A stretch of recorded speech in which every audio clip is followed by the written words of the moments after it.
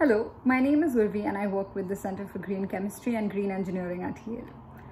Did you, before watching this video, think about the cost of time versus the benefit of education? Guess what? You just did a very simplified version of cost-benefit analysis in your head. Today I'm going to talk about element 6 of the periodic table of elements of green and sustainable chemistry, which is life cycle cost-benefit analysis. Cost-benefit analysis is a decision-making process which looks at the benefits versus the costs of all of the different options before a decision is made. It's a systematic process which aims to look at the strengths versus the weaknesses of all of the options.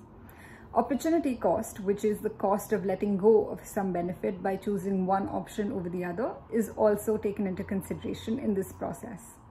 In sustainability practice, it can be used to look at and compare intangible things such as ecosystem services or the value of choosing one alternative which confers a lesser negative environmental or health impact over another option which confers a more detrimental value.